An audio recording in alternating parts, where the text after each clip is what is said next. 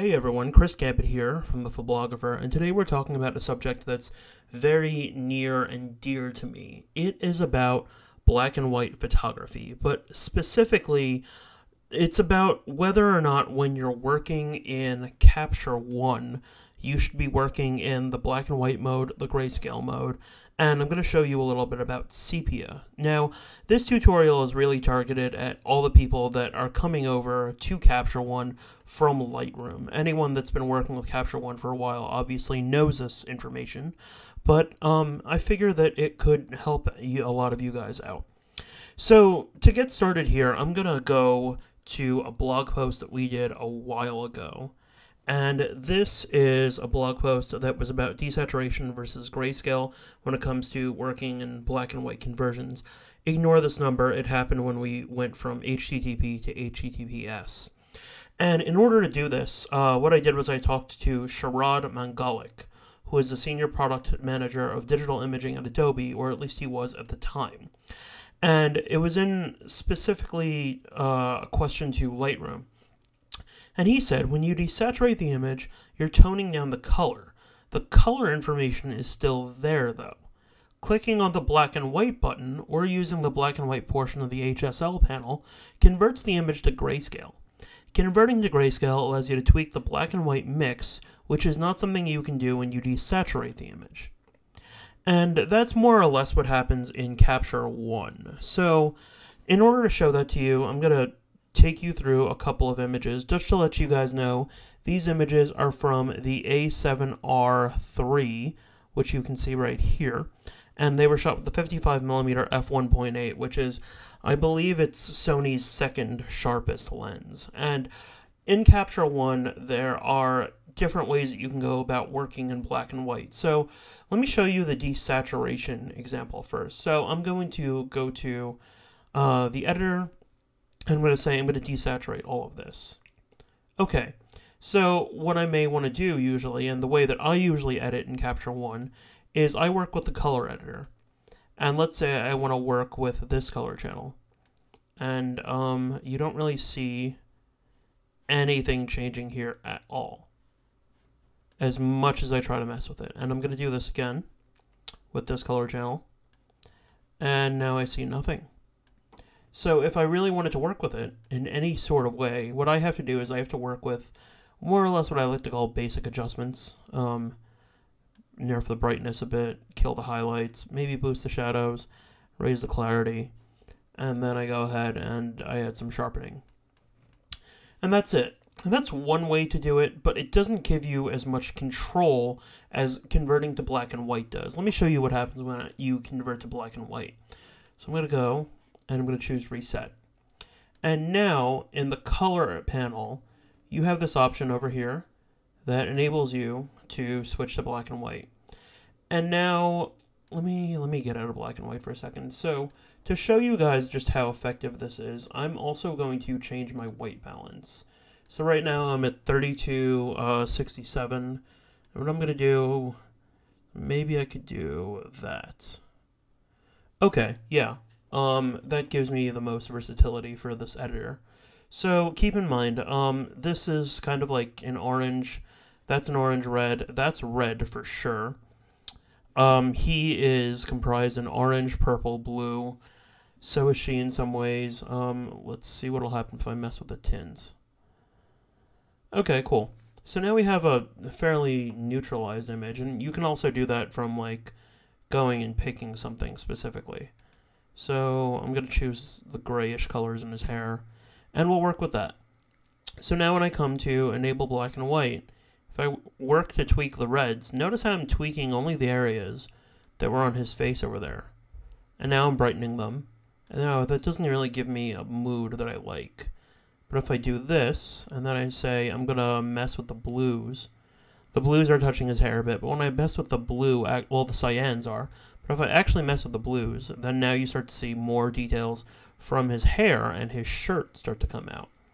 Same with the magentas. Oh, wow, look at that. Greens, there are some greens in the scene too. And now you see what happens there. Now, why did I choose to change my white balance beforehand? That's a great question. So, let me show you this. A couple of people have sat there and been like, hey, you don't necessarily have to white balance to 5500 or 3200, but actually it can make quite a difference. So the reason why I usually white balance to 5500 and 3200 is because they are film standards, and they more or less give you the versatility and a great starting point to go from where you want and where you think you may actually want to be. So I'm going to not white balance off of that, and now I'm going to say enable black and white. But before I do that, I want you to look at this image. There's very little blue here now. There's almost no blue there. There's no sorts of greens. So now if I go through and I say I want to mess with the blue, you're barely getting any blue on his shirt. And if I want to mess with the magenta, you're barely getting anything on his shirt. And if I want to mess with the green, nothing. But if I want to mess with the reds, then look at that. The entire image more or less changes. And I can do that, and now it's a lot moodier. But if I switched to 3200, then look what happens. It changes again. The blues actually start to get affected a bit more. And there's quite a bit that can be done. So now, what about sepia? So a lot of people have this question, and essentially what sepia is basically like a black and white photo with some very warm tones to it. And I can do this, and I have a sepia toned image. And that's it. In order to do that, I worked with the split tones, and you can do this in Lightroom, or you can do this in Capture One. But I worked to ensure that the highlights and the shadows were both warm, and then I saturated them both accordingly. And there you have your sepia image. Now, let's try this on another photo of some sort. So that is, those are my red selections. I'm going to go to my green selections. Let's try it with, no. These are images from Sony and from a Leica CL. Let's try it on this landscape, or this lakescape, rather. Yeah, it was a lake. It's a lake in Prospect Park here in Brooklyn. So 5500, at night, again, everything's going to be very warm. But at night, 3200 will sort of neutralize everything. Let me show you the daylight-based photo, though. So I'm going to go through and I'm going to say, let me work with the 60. Yeah, I'll do this. So right now I have this, and I am at 50. I'm going to go to 5600.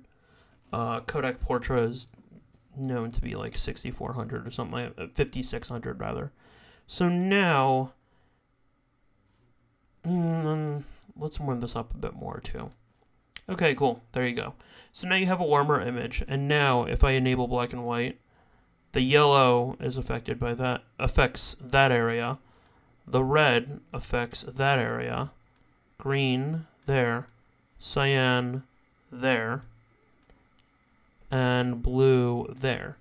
Now if I go to 5500 or 5600, then look, so it becomes a lot cooler of an image. And now the red is being affected by different areas. The blue, though, will affect the entire image.